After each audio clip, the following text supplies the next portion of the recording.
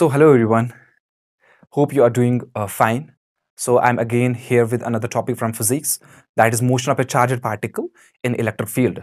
So we would be sending some charged particle, let us say some electron or some proton in electric field, and then we will be studying its motion, how the trajectory of the particle change, whether it will go up, whether it will go down, okay, how much would be the speed of the particle that would be coming out of the electric field, okay, if some initial velocity would be given. So all things would be discussed in this topic. So uh, again there is some assumption. That assumption would be gravity free situation. Whatever we would be discussing, that would be gravity free.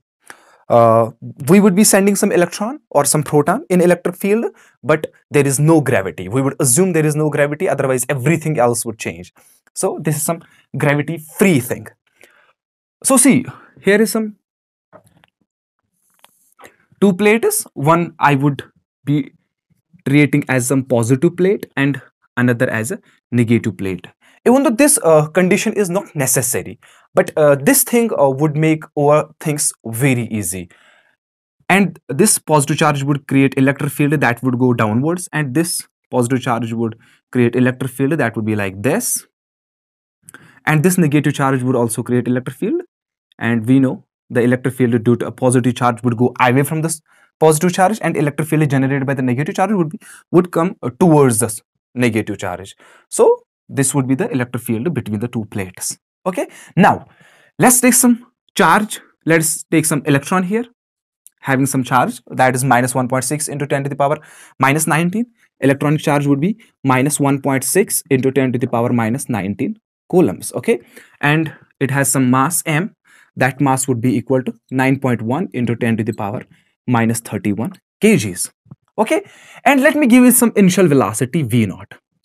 Okay, I'm sending it like this. This is some positive plate and this is some negative plate. Electric field is going downwards. Okay, because of some positive plate it is coming downwards, and because of negative plate it is also downwards. And I'm sending some negative charge electron this way. Is that okay? Is that understood? Okay, so this v naught is some initial velocity, but it is along x-axis. Let me consider this is x-axis and this as y-axis. Okay, so let me write it here. Initial velocity along x-axis is v naught. Is that okay? Okay, now when it enters into the electric field, we were assuming the path like this had not been there the electric field. But once the electron enters the electric field, this electric field now would deviate its path. Okay, when it is here, is gonna apply force on it. These electric field lines would apply force on it, and that would be in this direction. Or we can say this positive charge here would attract the electron towards itself. Okay, so the path would be like this. Okay, it is not a straight line, but it would be like this. This much is the deviation, y. Okay, we need to calculate this y. This y we have to calculate. This is called the deviation. Okay, I already told you this v naught is the initial velocity along the x-axis. There is no initial velocity along the y-axis. So I would write here initial velocity along the y-axis is 0. Is that okay? Okay, now see. Now this positive plate would be attracting the electron towards itself, and this negative plate would be repelling the electron. So the force which is applying or which is acting right now on the electron is along the y-axis. There is no force along the x-axis. There is nothing. Somebody is not pulling the electron, or somebody is not pushing the electron along the x-axis. That means there is no force along x-axis. So acceleration along the x-axis would be 0. Is that okay? So now, what would be the acceleration along the y-axis? That is very important.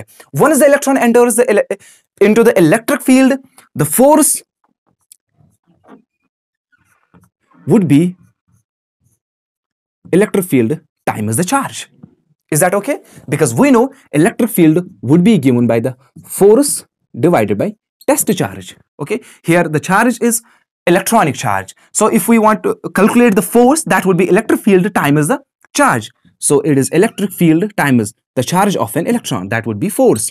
And we know from Newton's laws of motion, force would be equal to the mass times the acceleration. Mass times the acceleration into L is equal to electric field times the charge on electron.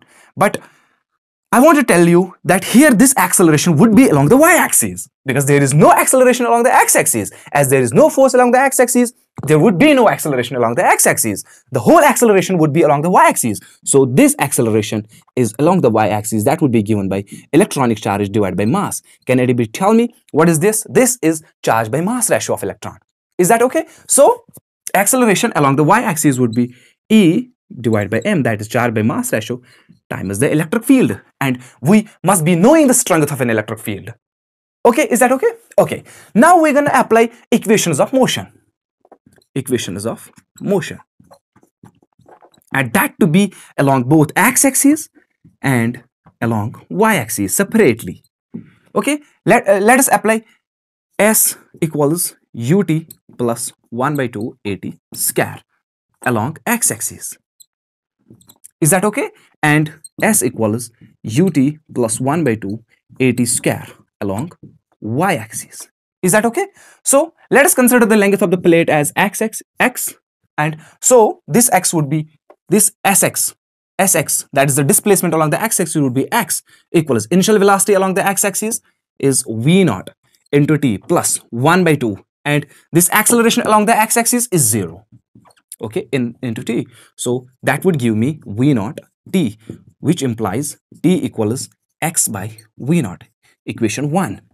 And this much of displacement is along the y-axis. This y, that is actually the deviation we want to calculate. So initial velocity along the y-axis is 0. Okay, 0 into t plus 1 by 2. What is the acceleration along the y-axis? That is E by m into the electric field into t square. Okay, let us substitute the value of t here in this equation. Okay, so that would give us y equals 1 by 2 E by m electric field, and t would be replaced by x by v naught whole square. Is that okay? So that would give us some, let me erase it here, y equals 1 by 2 E by m into electric field x square by v naught square. So this much deviation would be in the electron. So it depends upon the charge by mass ratio. It also depends upon the electric field strength. It also depends on the length of the plate and on the initial velocity. Okay, you understand? More the charge by mass ratio, more would be the deviation. Okay, more the initial velocity along the x-axis, less would be the deviation. And obviously, if we throw the electron with the more initial speed, then it would not deviate much. Rather than in the case, if we send the electron with a very less speed, then deviation would be more. Is that okay? So there are other questions that might be asked in like NEET and JEE examinations, would be at what angle this electron would come out. Okay, let me erase it here and I'll try to make it more clear. Okay, so this is some initial direction of the electron, and how much this angle is, theta. Okay, so see, initial velocity that this electron would be going, that is along the x-axis, would be same all over. It is journey all over. It is, you know, all path, because there is no force along the x-axis. So nobody can change this initial velocity along the x-axis, but the velocity along the y-axis changes. Why? Because there is acceleration along the y-axis. Is that okay? So this v naught would be same, v naught, and there would be vy here. Okay, but we need to calculate that final velocity. What would be the final velocity at this point when it would come out of the electric field? Okay, you are understanding? Because this velocity would change. Initially, it has no velocity along the y-axis, but finally it has some velocity. And it is also accelerating. It is also accelerating. There is acceleration along the y-axis. So we need to calculate the final velocity when it would come out of the electric field. So we're going to apply the equation of motion again. So Vy would be equals uy plus at, ayt. Okay, so initial velocity along the y-axis was 0. So Vy equals ay. What was the value of ay? So it would be E by m into electric field. Is that okay? Into t. And if we replace the value of t. What was the value of t? X by v naught. So E by m into electric field into x by v naught. Is that okay? So this is Vy.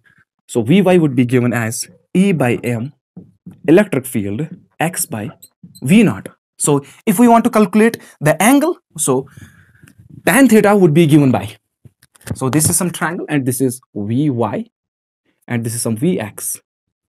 Okay, and Vx would be v naught, and if we apply tan theta, would be given by perpendicular divided by base. So Vy is given by E by m into electric field x by v naught, and Vx is v naught because there is no change in the velocity along the x-axis. So E by m into electric field x by v naught square.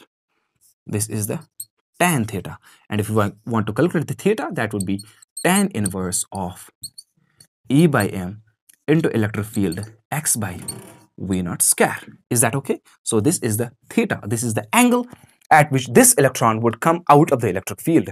Okay, so we can write also the final velocity, you know, the net velocity of this electron. So net velocity would be velocity along the x-axis plus velocity along the y-axis, or j cap. So Vx is v naught I cap because there is no change in the velocity along the x-axis. Why? Because there is no force along the x-axis. And Vy would be given by this, E by m into electric field x by v naught along y-axis. This is the final velocity. And if you want to calculate the magnitude of the final velocity, and I hope you understand the vectors v naught square plus E by m E x by v naught whole square. You know, because I and j are 90° apart from each other. So the magnitude of the resultant vector would be given by root of a square plus b square plus twice ab cos of theta, and since theta is 90, so cos 90 would be 0. So there remains only this much of value. Is that okay? So this is all about the problem.